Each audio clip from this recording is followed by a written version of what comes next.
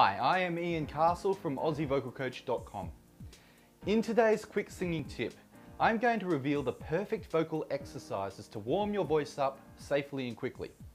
I used to neglect doing a proper vocal warm-up when I was first learning to sing. I was so keen just to sing songs that I didn't take the time to make sure my voice was conditioned and coordinated to handle the high, powerful notes that I craved. Warming up for me is a two-step process. A gentle warm-up first thing in the morning, which I call the activation process, and a full warm-up a bit later in the morning, which I call the coordination process. You need to activate your vocal cords and muscles before you coordinate them to sing through your range. Exercises that I use to activate my voice include humming, vocal fry, vocal slides, and lip rolls. Each exercise is done in the lower part of my range. I also like to do descending exercises to keep my larynx low.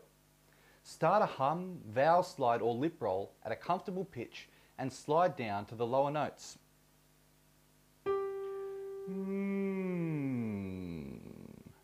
Ma.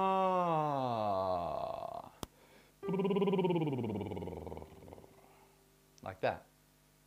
Don't worry about the higher part of your voice just yet. The activation process is designed to wake your voice up. It will remove any overnight grogginess, which will leave you in a great vocal condition to access the higher part of your range a bit later in the morning. Next time I cover vocal warm-up, I will show you some exercises that I use to coordinate my voice. Well, that's it for today's quick singing tip. Please feel free to subscribe or leave a comment. But if you have any questions, please post them on my blog at AussieVocalCoach.com. While you are there, you can sign up for my 10-day mini course, where you will receive 5 video lessons and 7 downloadable MP3 exercises to practice with.